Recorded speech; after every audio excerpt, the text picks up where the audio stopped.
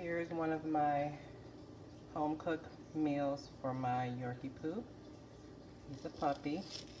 What this weird looking stuff is basically broth and fat from lamb and chicken. We had lamb leg, and so the fat I just took off and put to the side in broth. And down in here are red beans, and this green stuff floating around is parsley flakes. You can use different seasoning. Just make sure that it's safe for your dog. I'd stick to parsley, rosemary. What else? I think those are the main two that I stick to. I also look to see what they put in the dog food, and I figure whatever they put in dog food must be safe for the dogs.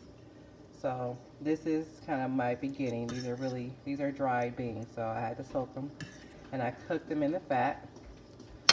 And the fat is fine for the puppy. He's only about 6 months old. I also add some frozen beans. So if you have things in the freezer that you had in there for a while, you know you're not going to use it, add that to it too. So he's getting some string beans, and I'll also be adding an additional protein, flounder. I have several packs of flounder.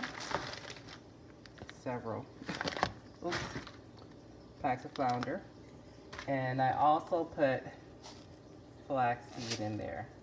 I'll probably put about half of this in there. It helps him with his coat and with his bowels. So I don't need to add any extra oils because of the oil from the lamb and the chicken. It's going to be plenty for him. So basically I cook this down, and when it's cooked down, like till the beans are really soft, I add the flounder because that takes like a second to cook, as well as the string beans, because I don't want it to cook too much. And then I puree it, or I won't say puree it, but I blend it in my Vitamix. And then we just give them about 2 scoops. 2 scoops is usually about 3 tablespoons. It depends, because we feed them 2 to 3 times a day. So it depends on how long. I know puppies, they say you should feed 3 times a day. It varies, honestly. But just a simple way if you're making your own home meal for your dog. I started making this for him because of the puppy food that we got for him before. He didn't like it. He wouldn't eat it. He would kind of snip on it and everything. So I just said, all right, I'm gonna try giving him better food. So once I started making his food, he ate it all the time in seconds. And there's times we use the food as a training method. You know, we kind of put a little bit in our hand and say go sit or lay down or stay or whatever. Are some different things we do. And what else? Oh, so if because he's out of food. He was out of food yesterday. No, this morning.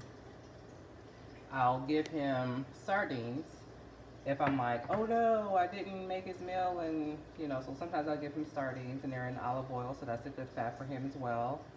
What are some other things I may give him? I just don't put salt in it. I try to avoid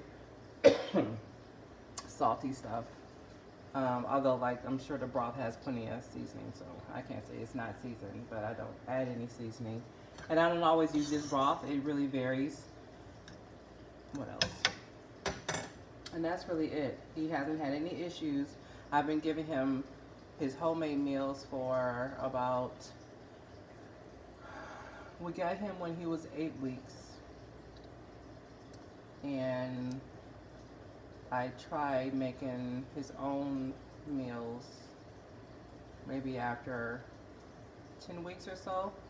I bought some store-bought stuff, and I was like, it was like $11 for like a bag this size. And I was like, I think I can make my own. Excuse me, I'm feeling very well today. And that's it. So if you are hesitant and you're thinking about making your dog's food, make your dog's food. Really look at the ingredients. if you don't want to go to the store, go online and see what ingredients are in those foods for your dog particular. And sorry, you can go on from there. My mom started cooking food for her dog, and he's like a terrier kind of mix, and he's probably about, I don't know, 10 pounds or so. And she said she started making his food, and he does way better. So it doesn't have to be a puppy. You don't have to be like, oh, he's been having this food, I can't switch over. You can switch it over.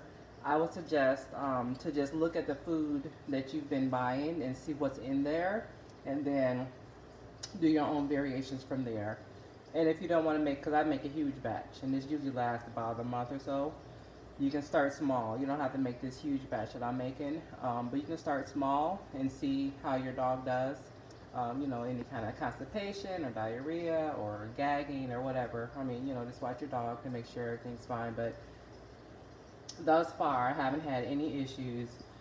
And I think there was a time where I used lentils and ground beef. I don't want to do the raw. I know it's probably pretty good, but he's a small dog.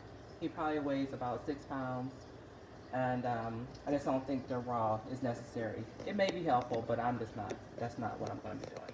So, hope this Tweakable Life Creations has helped you tweak life and create something for your dog.